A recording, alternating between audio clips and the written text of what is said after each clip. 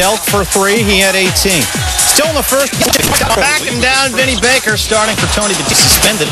Stoudemire 19 and 12 in the game. We flash back. The Celtics grabbed Joe Johnson in the draft, first round, and it just didn't work out. That whole draft pretty much a disaster, but really that's another show. Second, Johnson drives, tough floater, and then little jumper. Johnson, a season-high 19. Still in the second. Antoine Walker tied a season high with 31. Celtics by 8 at the break, and then Paul Pierce goes down, and Tommy Heinsohn goes berserk. I tell you, this is getting ridiculous. This is absolutely ridiculous. Pierce is down, and Pierce is hurt. He got hit in the mouth.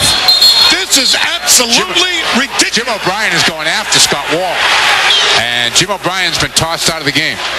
This is ridiculous, and you could sense this from the very beginning of the ball game, that these guys are not with the program tonight. And I will tell you this, Paul Pierce, who is an upper echelon player in this league, has been treated like a rookie.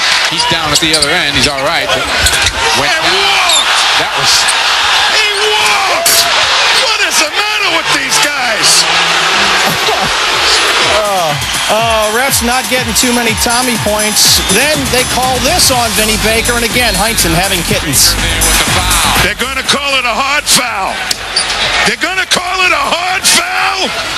These guys are ridiculous. These guys are ridiculous. Now, he often paints to relax. Actually, it gets worse. Give me a break. This is hand checking now they're going to call? This Kenny Mauer should go home to his wife, because nobody here loves him. Oh, boy. We're still not done with Tommy, but back to the game. Johnson finds Outlaw. He had 6 points later in the fourth.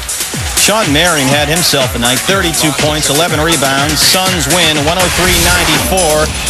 In a game the referees pretty much dominated. Tommy, what did you say to the officials after this one?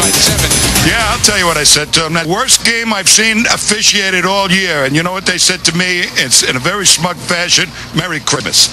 You know, and that's how smug these guys can be. You know, they're awful. Makes Johnny Most look like Edward R. Murrow. Maybe these Celtics had a legit gripe, and Tommy certainly. Phoenix attempting 24 more free throws in the game, resulting in 22 points. Boston only 9 chances at the line. That, the biggest free throw disparity in any NBA game so far this season. Moving on to hockey now, and not even the cries of crackhead Theo.